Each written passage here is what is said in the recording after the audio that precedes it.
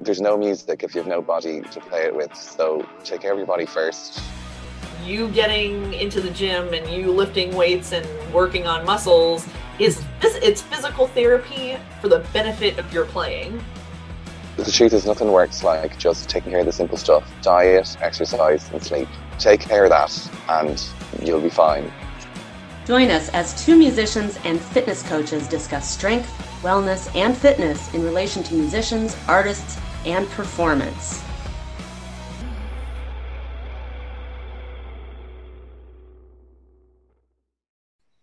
Hello, and welcome back to the Tuned and Strong podcast.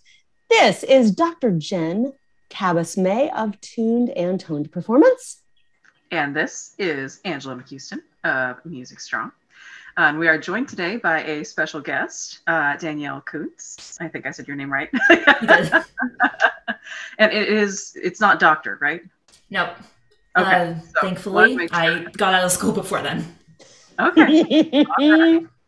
Well, why don't you tell us about yourself and kind of what you do and what you're working on and how it fits in with our work here. Yeah, absolutely.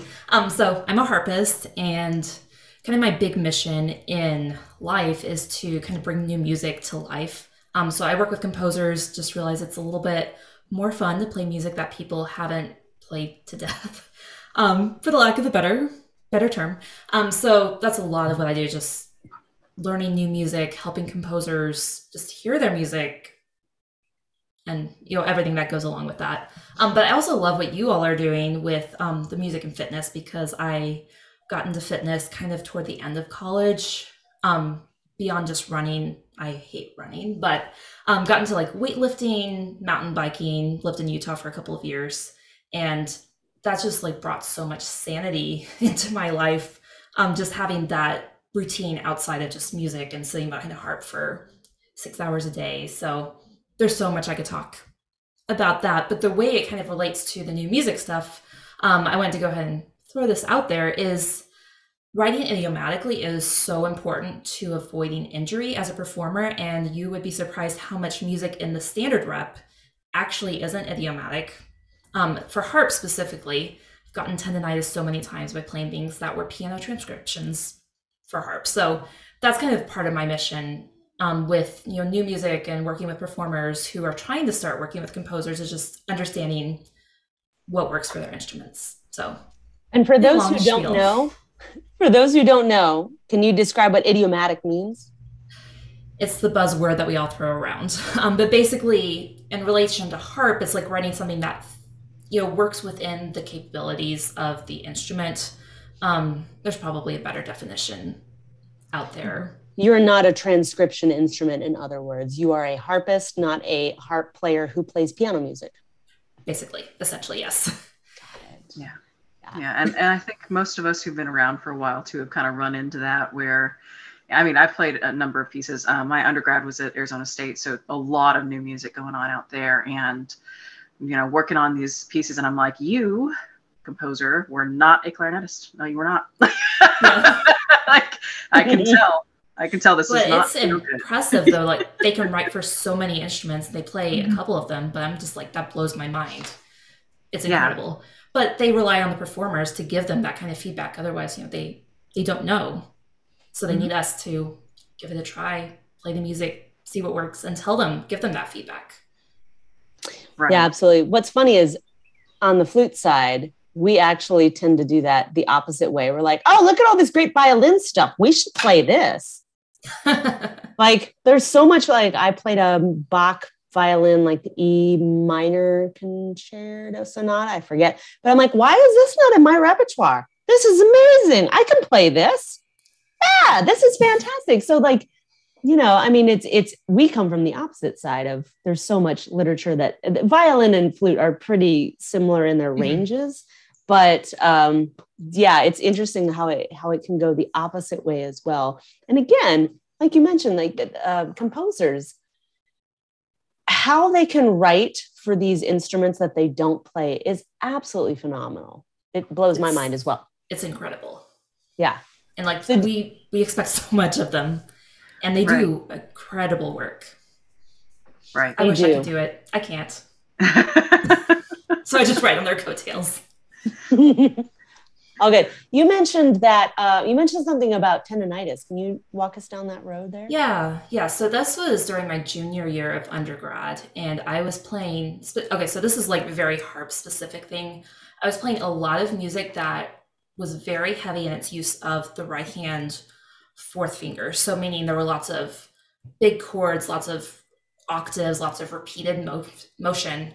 So I ended up just really bad tendonitis, like couldn't bend my finger. It was bad. And it was partly from over practicing, partly the repertoire I was playing, just a bad combination of everything. But it's just kind of something to keep in mind. Like as you're playing music, if you're noticing you're getting tired or it's like a repetitive thing, it could be the way you're practicing. It could be your technique. It could also be the way that the music is written. There's a lot of factors. It's probably not only your technique necessarily. Yeah. So, and I'm sorry, I was writing and talking at the same time too. It's nice to point out because it doesn't sound like your tendonitis issue. It doesn't sound like it was anything beyond that. Is that correct? Yeah, it did resolve itself Okay. Once I took a break and went to different repertoire. So I think one of the pieces I was doing that year was the Prokofiev Prelude, which is kind of a piano piece. It just has this repetitive, arpeggio, fast arpeggio in the right hand with left hand melody, and very few harpists can play that as fast as it's supposed to go without developing tendonitis. It's just like one of those pieces. Right. Yeah. It's cool, though. It's great for our purposes too that you're mentioning stuff like this, because you're saying that in this particular piece, if you are going to play it as fast as you can, you are going to develop tendonitis, but then it's going to resolve it. That's that. It's so common, but right. I'm not sure, and I'm not going to put you on the spot here at all, but I'm guessing that a lot of people don't talk about, oh yeah, that piece really messed me up. I've heard a lot of people say, it's a cool piece. I couldn't play it super well. I'm in awe of the people who can play it well. And just everyone's physique is different. Our strengths are different. Our muscles, tendons in our hands are different. So just because one person can do something really, really well, just because I can't, I have different strengths. So it's, another thing to keep in mind. Yeah. Does it have to do with hand size and how far you have to reach? If you have smaller fingers, it's obviously going to be much more of a challenge than if you have longer fingers, bigger hands, etc. Yeah, I mean, that's going to be a factor. Some of it's, I think I'm an over practicer, which is something I think, exercise probably helped me a little bit with that, giving me another outlet for work. But if you're just doing a lot of just repetitive stuff and the tapping you hear, if you're listening to the audio, is me opening and closing my hand. If you do all of that and you're not, maybe using your bigger joints rather than the smaller joints, smaller joints rather than the bigger joints, just depending on how you do it, you could end up with pain. Right. Just the repetitive injury. But that's apparently super normal, which is something that, Angela and I have talked about a lot, is like, it's just part of the business, but it's so kept quiet, Right. So it's interesting to me to hear you talk about, as a harpist, which we haven't had on our show before, talking about like, no, it's, if you play this piece and you're doing it at tempo, like pretty good odds. Yeah. Yeah. I mean, not necessarily, but the odds are definitely high. Yeah. They're in your favor. With a lot of our orchestra excerpts, not super idiomatic for the harp. And if you're on the audition train, careful. Yeah. That's an excellent point there. So I didn't realize that about orchestral lit. So the orchestral repertoire for harp, it's not really, idiomatic, I guess is the better word than ergonomic, but like not well suited to the harp. It's just they expect you to do it and figure it out. It depends. So we have tons of rewrites that we basically just pass down, teacher to student. So a lot of the problems we have fixed, which is another reason I do all this work with composers, because they're studying the original excerpts, not the version that we actually play. So that's also an important thing. If you're studying harp music to learn how to write for the harp, you need to know what's actually being played. But some of the excerpts are definitely more idiomatic than others. So like Debussy's work pretty well on the harp. Wagner or Richard Strauss, not so much. The Berlioz Symphony Fantastique, which is on all the auditions, doesn't work so well. Is that because of the stretching, or is it just because it's just awkward? Or can you explain a little bit more for those of us who don't play harp? Yeah, for the Symphony Fantastique specifically, so backing up a little bit, the way that we're playing the harp, there's essentially 4 motions that go into playing a single note on the harp. You have to place your finger on the string, you press just to get that contact with the string, you play, and then you have to, after you do that closing motion, you replace again on the string. So there's 4 motions rather than, piano, it's really just a drop motion.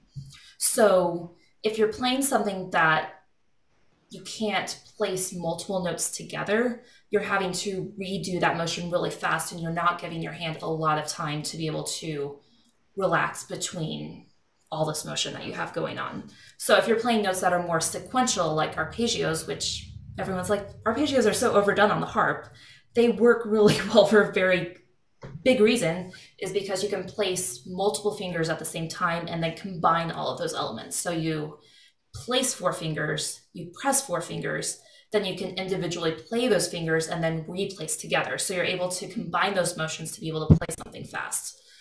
So with the Symphony Fantastique, the way that patterns work, it's like an alternating note. So I can't sing, so I'm not going to try to sing it, but going like, down, up, down, up, down, up, back and forth, you're having to really do these awkward figurations all the way through the harp, which you're going to be tight, and it doesn't flow well. Again, practice, all this stuff, it does help. So it's not like it's impossible, but it's not one of the better written harp parts. It was also, this is another factor, the harps that was written for were much smaller, strings were closer together, the tension was lighter.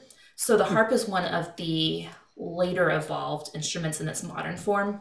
So a lot of the music, if you're looking at rep from the 19th century, early 20th century, was written for a very different instrument. So all this fast stuff would have been a lot easier. So there's so many factors to think about in this, but we're all still playing that rep, trying to play it as fast as they did back then. Yeah. And I find the fascination here with the harp. It's just, I feel like it transcends whatever instrument you play, because who doesn't love the harp? I mean, like, are you a human if you don't love the sound of the harp? Like, everybody loves it. But then again, you say like, it's been, the new form of it is relatively new, literally. Right. But then we think, like, as soon as you said that, I'm like, oh, but David played the harp in the Bible back in like BC whatnot or other. Yeah. Wait a minute. But then he wasn't playing that one that's sitting behind you. He was probably on a little harp, like a lyre, like a harp, like harp. Right. Lap harp is what I'm trying to say. Yeah, exactly. But no, it's crazy. It's like one of the oldest instruments, but also one of the newest instruments. So it's changed so much in the past like 200 years. So what is it that you're doing with composers right now? You mentioned that you're dealing with composers and helping them, right? Yeah, so I do a lot of consulting on, just like working with composers. So if they're writing a project, they are adding a harp part to a piece, or they wanted to write a solo or just something like that. I do it a couple of different ways, but usually they'll send me the score. I will go through it. I'll mark it up for them. I'll send them a little video with, some tips on, hey, this works really well. This is how it sounds.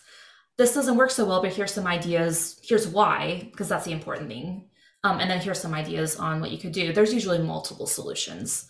And then my favorite thing, I love being able to play new music, because, all of the standard rep, there's so many recordings out there. If someone wants to hear the Debussy dances, they can find hundreds of videos on YouTube, hundreds of recordings, most of them better than I probably can do. Not necessarily, but there's so many options. I'm not bringing anything new to an audience, but when I can bring new music, even if it's not avant-garde, it could be very neoclassical. That's fine. It's more just like bringing a new experience. So that's really what spurs my work with composers, is just, we're creating something new. And, just pioneering the harp. We're trying out new things, and we're actually writing music that works for the modern instrument as well. So things that people can continue playing that probably works better than, you know, some of the standard rep that we have. Yeah. Yeah. So what you're really talking about here too is very much even in your consult work, but also in this sort of summit or conference, I'm not sure your word for it that you're putting on. It's a pretty dramatic change from the modern kind of perception, or what we're taught. How about that, of the relationship between composer and performer, right? A lot of people right now, a lot of what we're taught right now is, you know, well, the composer wrote this, so you're going to play this, you know. Yeah. And you don't question it, you just figure it out and you just make it happen. Which is just one second. Just really interesting to me. I'm sorry, I have a little bit of a head cold, so I try not to sniffle into the microphone. But going back to the composer relationship, it's interesting that we have this kind of concept right now of the composer is God and you play what's written. You know, when we think back to, I know, clarinet history anyway, so many pieces for us, so many of the major rep pieces for us were written for a specific clarinetist because the composer had a relationship with them. You know?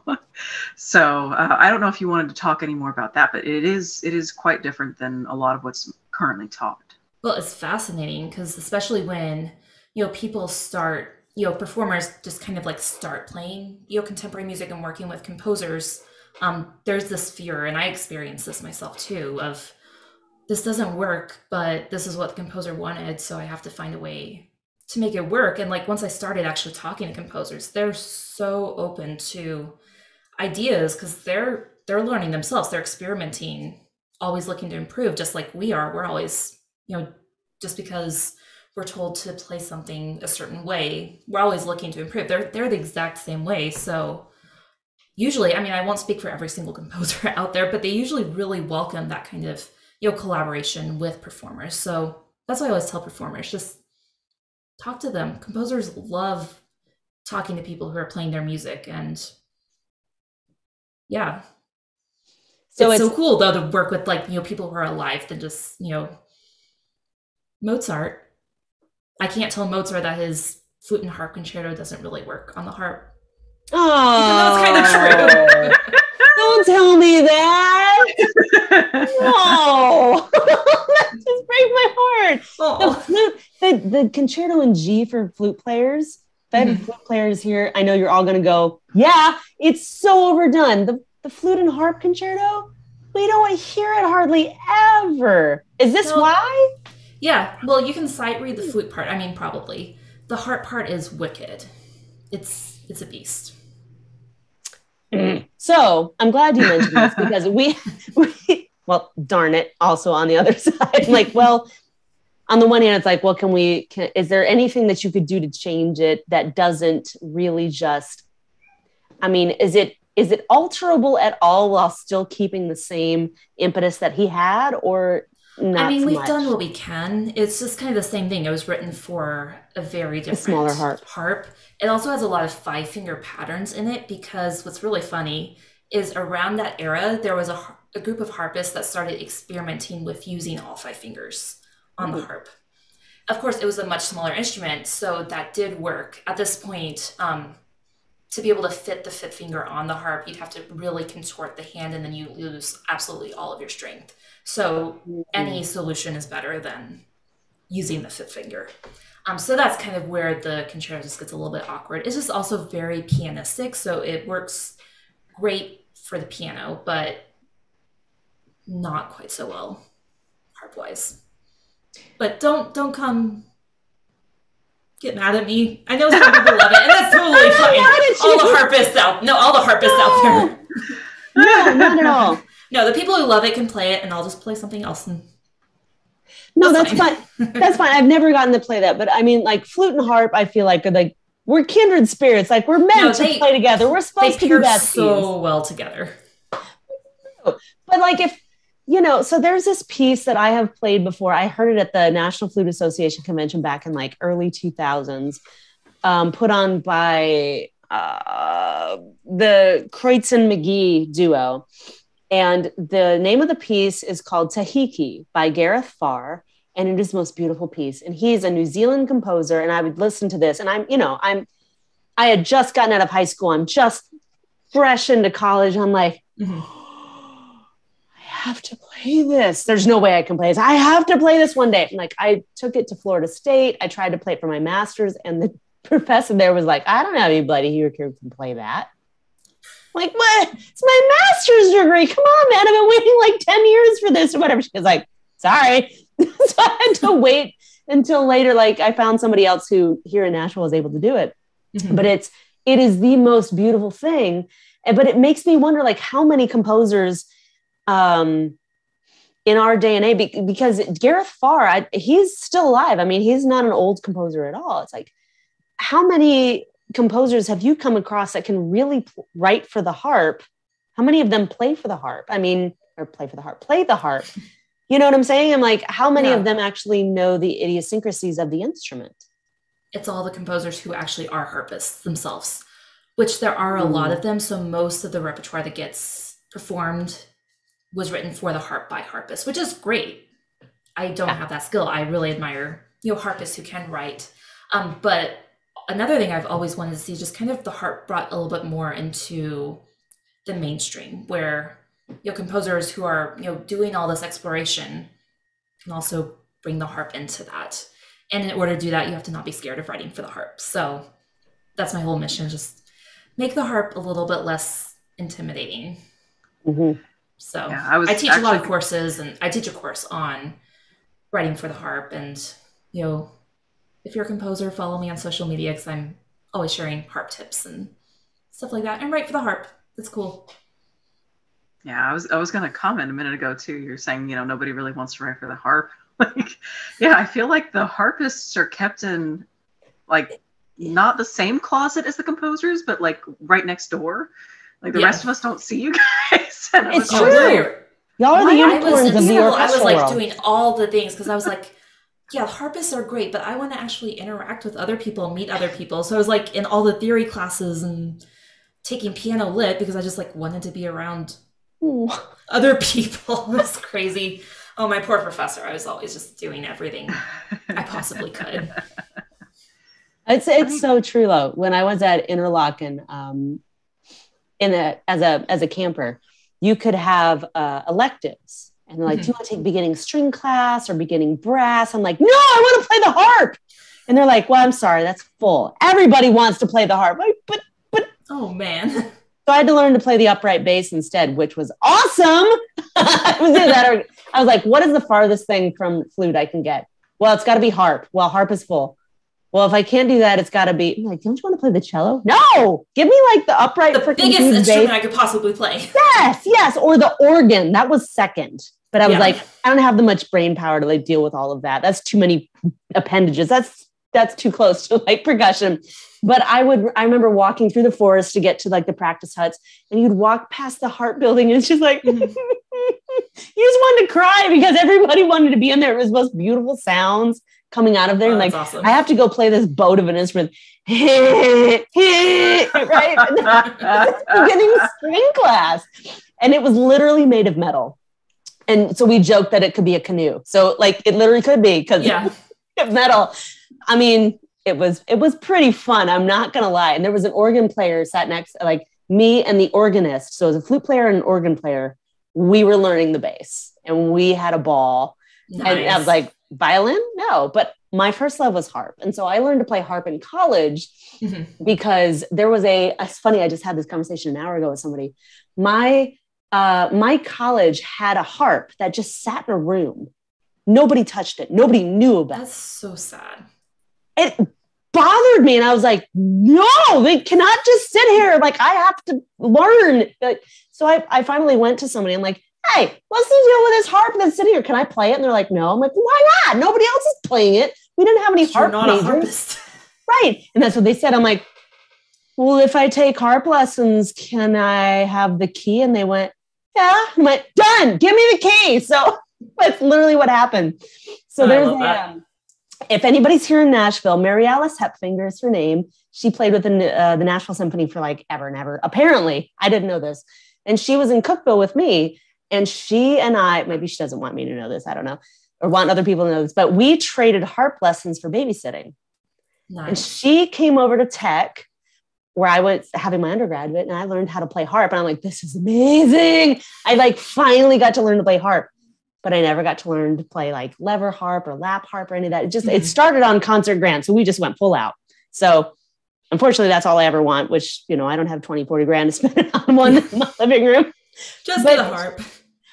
It's amazing. It was such a nice break, and to have that vibrate against your chest and feel that it's so different than a woodwind instrument, which also vibrates in your hand, but it's very different to have that soundboard leaning against you. And there's just this beautiful connection with it that I miss. And I just think it's wonderful. And I anytime there's a harp player in an orchestra that I play with, I have to go up and make friends. I'm like, hi, I love your instrument. I'm going to fangirl all over you. I'm sorry. I'm not sorry. You know, I just think it's beautiful. And I wish there was more out there. So we're going to put in the show notes. If you haven't listened to our episodes with Hillary and Garrett, they're both composers. I know they would love to talk to you because they don't know, and they're living composers, and they would love to write for the harp. I have a feeling. Could be wrong. Yeah. But that was a big no, I've always, you know, composers just write for the harp. We like to do stuff. Most of us are cool. Not all of us are cool, but I mean, a lot of us are cool. That's anything. Well, yeah, I think the other thing that you brought up when you were talking about that flute piece that was incredibly difficult, I think a lot of the new music that's being composed is also incredibly difficult, which is fine because, you know, composers are writing for advanced musicians, but you also, there's younger students or amateurs or people who don't have 20 hours to learn a brand new piece. So another thing I try to encourage composers to do is like write elementary or intermediate level music, because it's so important to just like bring people into new music a little bit younger, like, you know, simplify it, introduce like one new thing, not 40 million crazy rhythms and extended techniques and everything else. You do one thing at a time. And it's also nice for me. Like I do live stream concerts where I just play new music, and the stuff I put on there is the stuff that is a little bit easier because I don't have time to learn a full program of crazy difficult music every month. So it's the stuff that, you know, I could probably sight read and I have an absolute blast being able to play something and it sounds amazing the first time I play it. Like that's so rewarding to do. So composers out there, write. It's okay to write music that's not insane. Yeah. Say it again for the people in the back. Say that again. Write music that's not insane. Right. That's what I learned when I was playing. It's like, it was good. It was easy to get started. It was very difficult to get good. There was like no middle ground. Intermediate music is so underrated. Like I looked and looked and looked, and I finally have a book that I love for my intermediate students just to teach them out of. I'm like, this is perfect. It's that beautiful transition. It doesn't sound like an etude, you know? Right? It doesn't sound like I'm going to be learning this particular thing. No, we're just going to slowly introduce you in the form of music. It's wonderful. And like you said, I mean, I know that a lot of, you know, okay, we're going to go out, we're going to, you know, play at this event and just be the background music kind of gigs. I knew for a long time, okay, this was always going to be something that you could pretty much sight read because it's just too much otherwise. I can't play 4 hours of crazy difficult music. Right. Nobody wants and I feel like I feel like that was really driven home too in 2020 when all of a sudden there were all these online pop-up concerts and like, well, what are you going to play? You've got 2 weeks or a week, and like, you're going to learn a concerto in that time? No, you're not. You're going to go, what can I sight read? And you know, there's a lot of value in that. And just thinking about the crossover between that and lifting, we focus on beginners and we focus on advanced lift, but the intermediates get left out. I feel right now like I'm like totally. Right. Yeah, you too? Totally. Yeah. I mean, like I'm kind of like an intermediate. Like I know my stuff. I'm not lifting crazy heavy weights or anything, but you're also not a newbie, right? Right. I know how to hold a barbell. Thank you. Most of the time. That makes us very happy. you know. Yeah.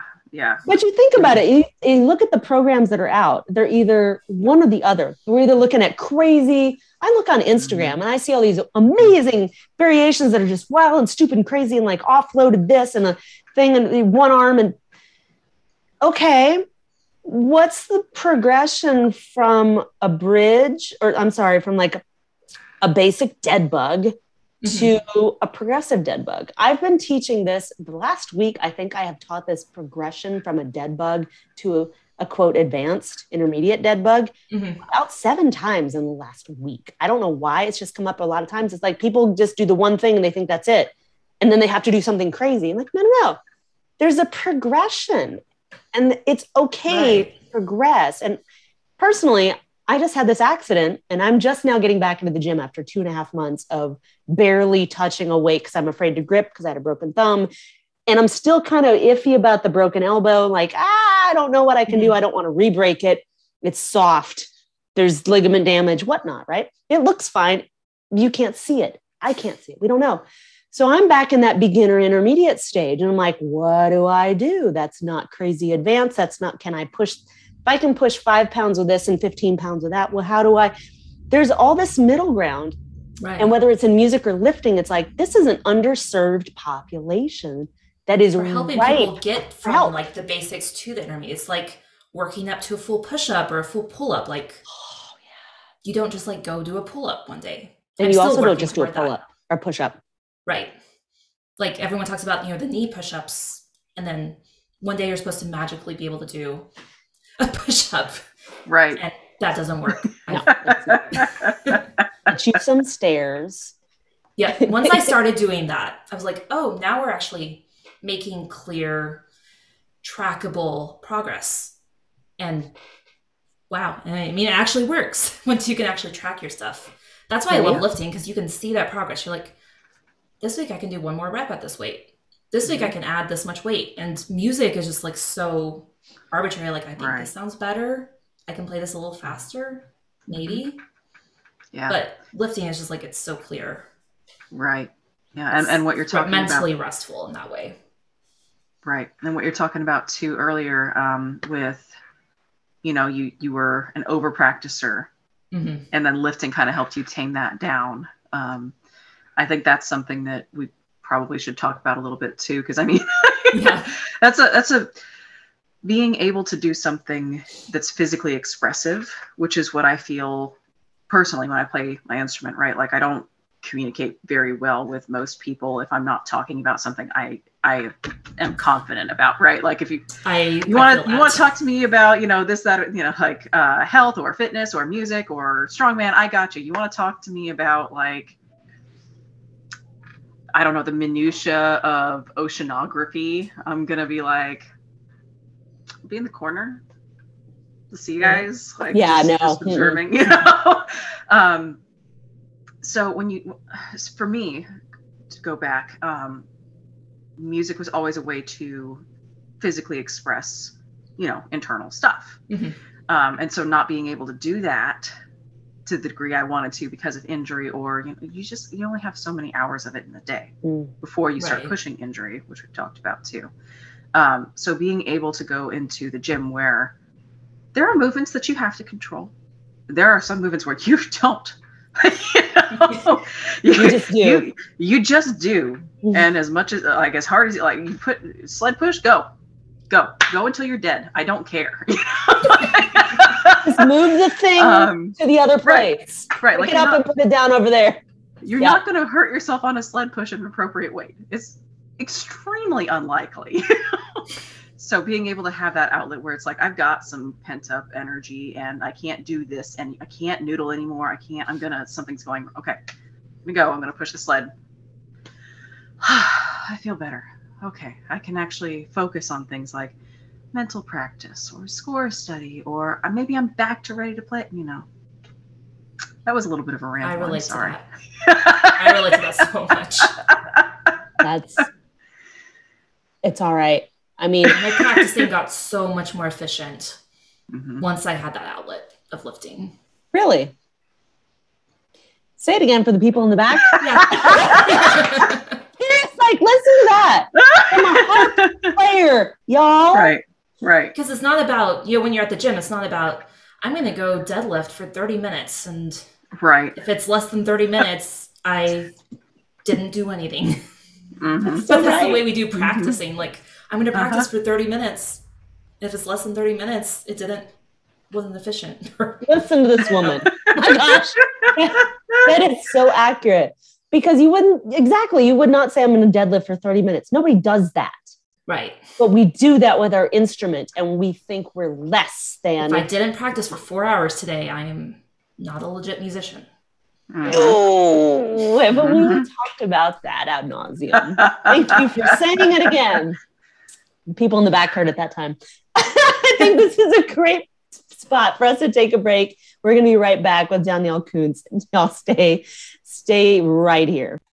Hey musicians, did you know that up to 90% of musicians will experience playing-related pain or injury over the course of their career? How many hushed conversations have you heard about a lingering, quote, shoulder pain or a weird tingling in your fingers? Or maybe low back pain or a crampy weakness, or maybe you or your colleague just says, I just have to get through the gig. And you watch them pop Advil like candy, maybe flush it down with whiskey. How many times have we seen something like this? So many, right?